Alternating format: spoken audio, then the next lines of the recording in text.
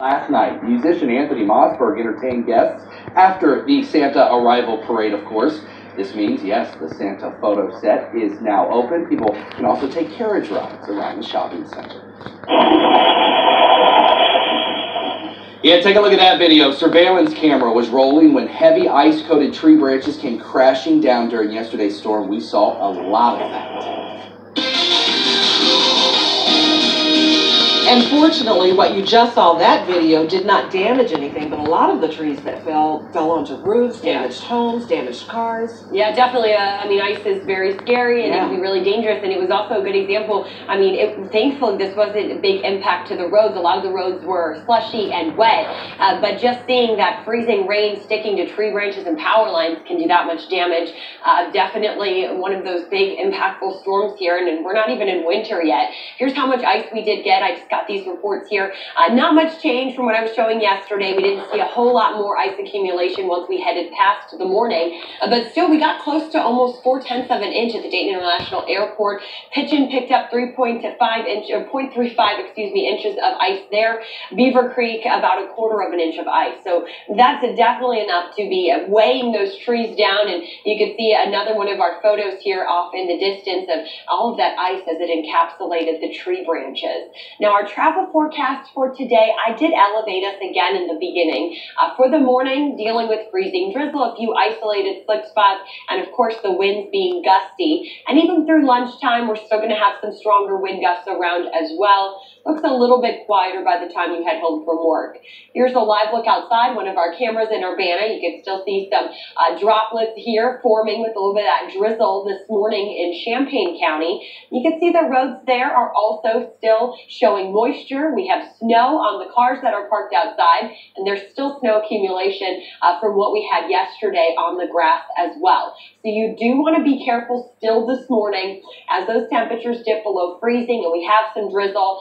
Bridges and overpasses again. I don't expect it to be a widespread issue, but Sergeant Mark is going to be keeping an eye on things if we start to notice some slick spots in the Miami Valley developing. Winds are out of the southwest, and they're pretty strong already. They stay pretty strong throughout the first part of our day. 20 to 30 mile per hour gusts, eventually starting to relax as we head towards your drive home, and then quieter for the evening hours.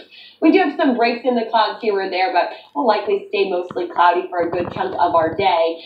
Looking at live Doppler 7 radar, picking up on a little bit of this drizzle here in portions of Clark County, Greene, and as I showed you on the weather camera, even all the way up towards Champaign. So you do want to be careful this morning. A lot of our road sensors showing that at least on some of those roads, we're starting to see temperatures down into the 30s. So again, that could contribute to a few slick spots. The air temperature is down in the 20s in spots like Wilmington, Troy, Bellefontaine, and Eaton. So it's definitely cold for the kids as they have to stand outside this morning. Futurecast does break the clouds up a little bit at times throughout the day today, but we'll stay mostly cloudy even as we head towards early evening. Our hourly forecast, we're only going up to about 39, so don't expect another warm up today. This is well below normal, again, anywhere from about 10 to almost 15 degrees below where we should be.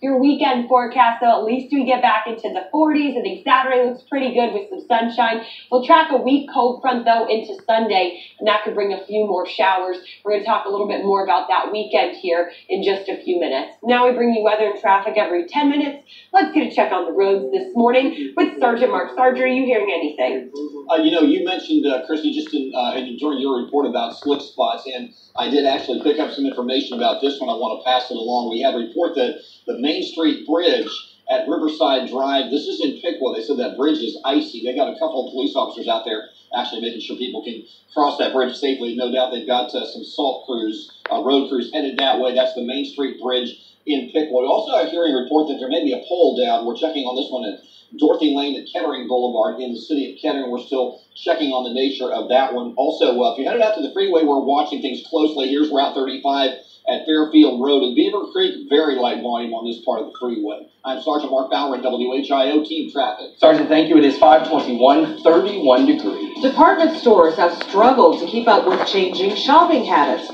Next, the store that could be closing its doors soon. Dayton Fire and Police Departments held a recruiting event this week. Like they say, it helps possible recruits prepare for the job. A Christmas Story turns 35, our Friday flashback with the cast. Now tell me that I'm going to shoot my eye out. Next, BT. Tonight at 7:30 on Channel 7.